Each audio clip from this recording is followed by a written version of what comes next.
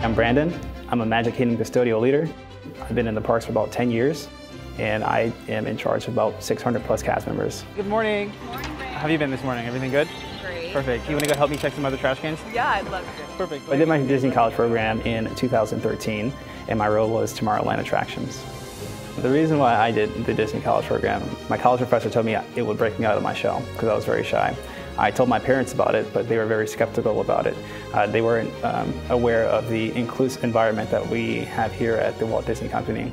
And I took that leap and decided to continue with my career.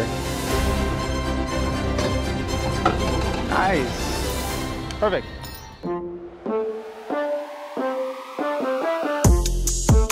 As soon as I graduated high school, I went straight into my HBCU at Brandyn College in South Carolina.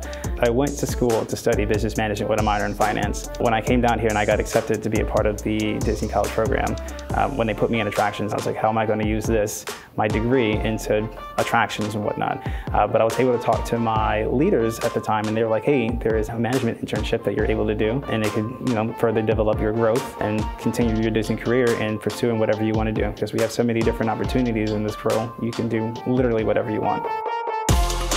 The skills that I was able to gain in the Disney College program was communication. We are very diverse. Our Haitian Creole cast members, they do speak in a different language, so I learned to say hi and bye, so that way they feel like they're being included. Sapase. I'm good. Good to see you. Time management skills, because we have 600 plus cast members, so you got to find time to make sure that they feel like they've been heard, they've been helped. And leadership skills. Even though I wasn't leading a dynamic team, I was still able to delegate some work and still motivate a lot of my cast members. Networking helped out a lot as well too.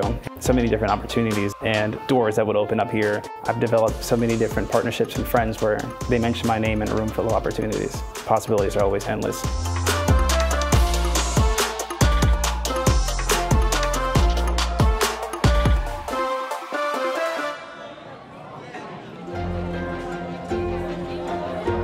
The way that we developed a connection to Disney on the Yard is that my team would host backstage events with Disney on the Yard, where we're able to become advocates and explain what Disney on the Yard means and letting everyone know, hey, these are things that we're able to do in our community. So then that way, not only are we telling the cast about it, but the leader is also learning about what Disney on the Yard is at the same time.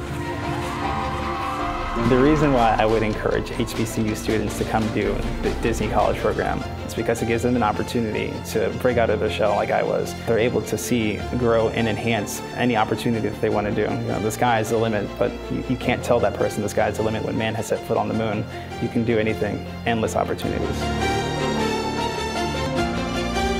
I'm Brandon, and I am Black History.